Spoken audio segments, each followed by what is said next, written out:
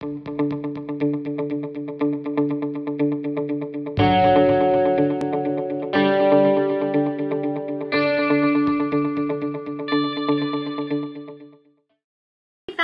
I'm Abby Buell, and this is the Falcon Report. For today's top story, I'll be telling you about a closure in the flyby.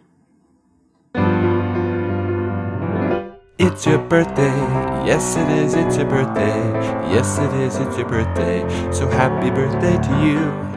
The Falcon flyby will be closed today due to staff training. The credit union will be closed in honor of Columbus Day. They apologize for the inconvenience and will reopen tomorrow with a special customer appreciation day. $2 energy infusion drinks. Thank you for shopping at the flyby.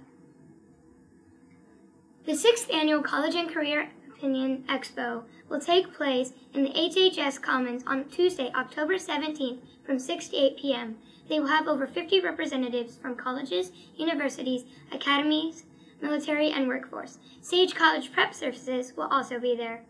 Juniors and seniors, there's a limited space on a bus to attend the National College Fair on October 25th in Spokane. There will be 140 colleges attending the informative seminars. The cost is $20 to the bookkeeper and sign up on Family ID. And for more information, see Ms. Kay in the counseling office. Chess Club begins October 16th in Mr. Reddick's room 2605 from 3 to 3:45 p.m. Meetings are every other Monday. Hey Falcons, I'm Ross Rawling, and here's what's happening on the sideline.